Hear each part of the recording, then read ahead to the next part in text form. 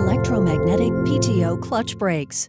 Electromagnetic PTO clutch brakes are primarily used in the outdoor power equipment industry to start the rotation of an implement like a cutting blade, and also help to slow the implement when the clutch is turned off.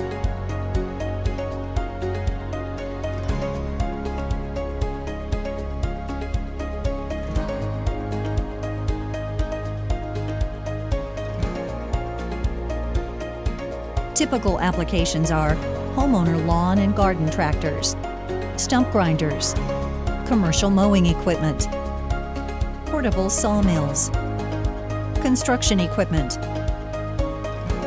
PTO clutch brake designs have either an adjustable brake shroud or two opposing flippable brake pads, like the one shown in this animation. Ogura PTO clutch brakes are one-piece designs. The key components to the clutch are output pulley, armature, rotor, brake plates, and the field assembly.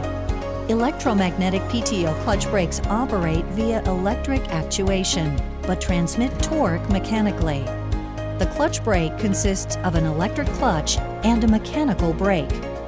When voltage or current is applied to the clutch, the coil becomes an electromagnet and produces magnetic lines of flux.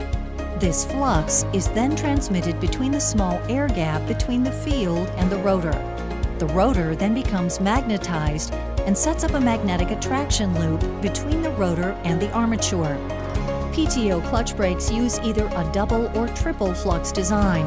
So as the flux travels from the rotor to the armature, it makes multiple points of contact, amplifying the torque being transferred, helping to maximize torque and reduce weight and size.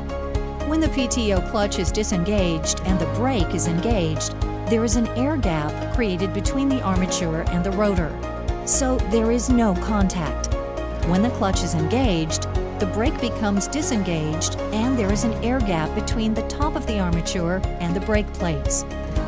When the magnetized rotor and armature attract each other, the clutch slips for a short time on initial engagement. The time depends on the speed and the inertia being accelerated. The torque is transmitted from the armature through the leaf springs into the pulley. The springs need to run in tension, not compression, so clutches are either built to run clockwise or counterclockwise. When the clutch is fully engaged, torque transfer is 100% and there is no relative slip. When the current or voltage is removed from the clutch, the magnetic field degrades quickly and springs pull the armature away from the rotor and against the brake plate, causing a mechanical drag on the armature and pulley, which helps to slow down whatever the pulley is driving. In all outdoor applications, friction material is not used and contact is made via steel on steel.